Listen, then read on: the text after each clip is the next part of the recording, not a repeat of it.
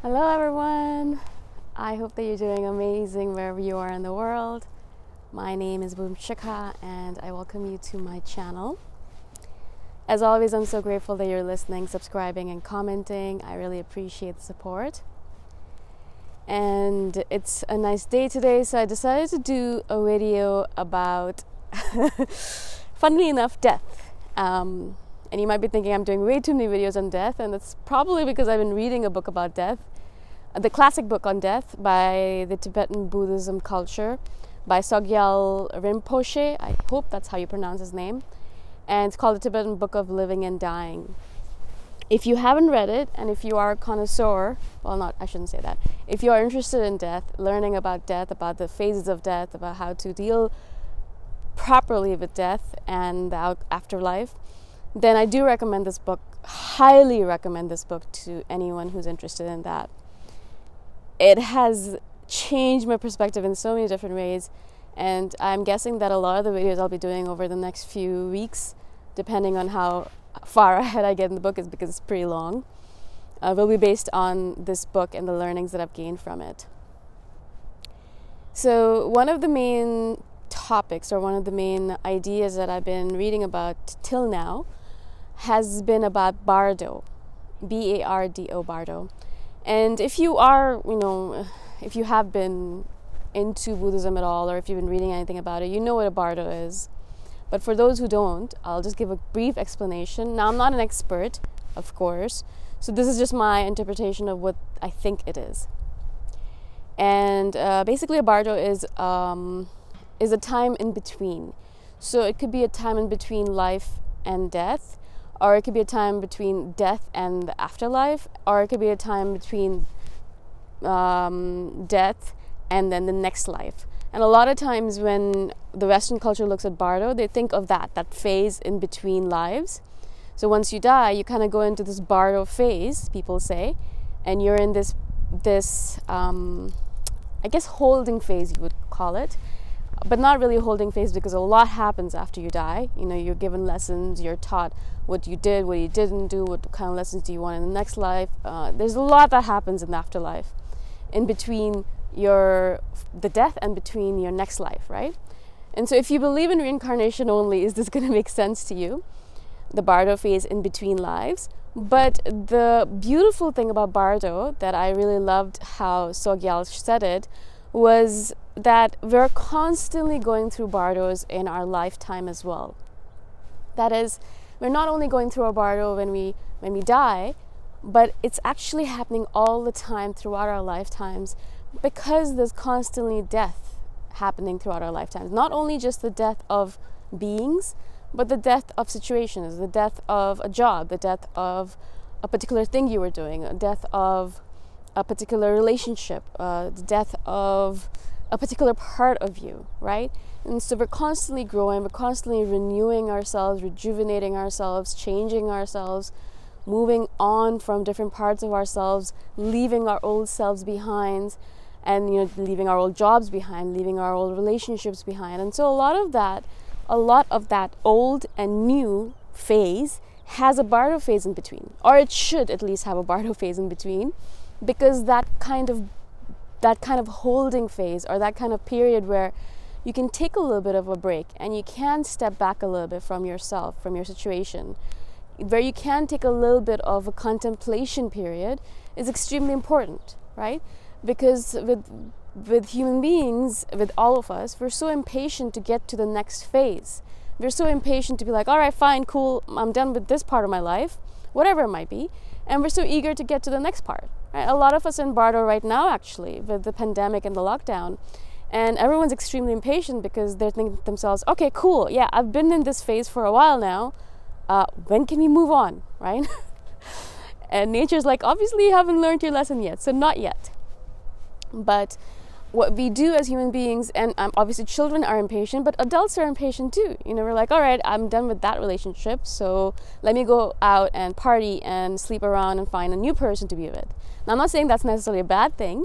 Of course, go out and find a new person to be with, or a new situation to be in, but do take a few moments, hopefully a few minutes, hopefully even a few hours or a few days would be perfect, to actually contemplate what was your lesson from that particular phase of your life. What did you learn? And how can you apply it and use it in your next phase of life?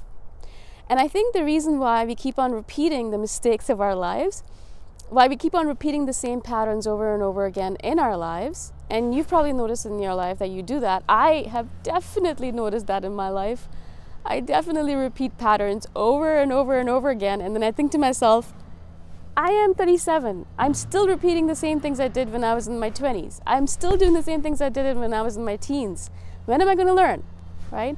And that's because I haven't taken the time to properly contemplate, properly understand, and properly integrate the lessons that that particular phase of my life dictated. And until I integrate those lessons, I can't move on from past it. I can't move past it, right? I'll be stuck in it. I might be doing different things, but I'll be repeating the same patterns. I'll be repeating the same ways of behaving because I haven't learned anything new. I haven't actually applied what I've learned, or I haven't changed myself to apply what I've learned. And so I keep on doing the same thing over and over again, right? And you might actually notice that in the history of humanity, not even just your lifetime, but the history of humanity, that, why does history repeat itself? Why do we keep on making the same mistakes over and over again? Why do we keep on hiring the same foolish politicians over and over again? Why do we keep on making the same, political mistakes or healthcare mistakes or social welfare mistakes? Why do we keep on doing the same thing over and over again? It's because we don't learn. Even though now we have books that have documented history, that have told us exactly what's happened in the past, again, it has been manipulated obviously as well, so you don't really know exactly what happened. But we still don't learn. We don't go back and read history books and say, okay, cool, so this is what we did in the past. This is how our governments behaved in 1997. So hopefully I don't want to repeat it in 2027. We don't go back and do these kind of things, obviously, as a nation or as a people. But we don't even do that in our own lives. You might say, it's difficult to do it as a nation. Yeah, it is. But if you could start doing it at your level, at an individual level, maybe it would kind of eventually ripple out into the entire world. But even people don't do that. We have these Bardo phases. As I said, one prime example of a Bardo that we're in right now. And a lot of people are just impatient and eager to get out of it. They're not like, all right, cool, so let's just step back a bit and let's take inventory and let's figure out, okay, what is the lesson here? Why did this happen? How can we prevent it from happening in the future? What can I do in order to protect myself if it does happen in the future again? But no, we're not asking questions like that. We're blaming people, we're blaming the government, we're blaming people in China, or we're blaming the Chinese government, or we're blaming the World Health Organization, or we're doing all these blaming things, but we're not taking accountability or responsibility and saying, okay, cool, all right, I don't know what's happening in the world, but I obviously am in this Bardo phase right now. What can I learn from it? So that if it does happen again in the future, and scientists are saying that pandemics are going to become more and more common in the future, what can I do in order to ensure that I'm protected in the future? Or if not protected, at least I am prepared for it in the future, right? And so these Bardo phases, I said, are very important, extremely important for us to take inventory, for us to step back and take the lesson that has been presented to us. Because what happens with life is so beautiful. What happens with life is that if you don't take the lesson the first time around, the universe will beat it down to your door a little bit harder. And if you don't take it again, then it'll beat it down your door even harder until it breaks the whole door down. And if you even still don't take it, then the universe will break your entire house to get the message to you. And at that point, you're going to be thinking, oh my God, I should have listened the first time around. Oh, I've done that many times.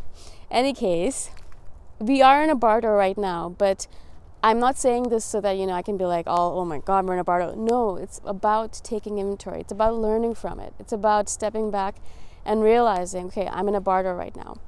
Not only that, but if a relationship ends, before rushing off into a new one, you kind of have to, it's a good idea to step back a little bit and go through that Bardo phase and figure out what happened exactly. What did you do to cause the failure of the relationship? What was your responsibility in it? How can you change in the future?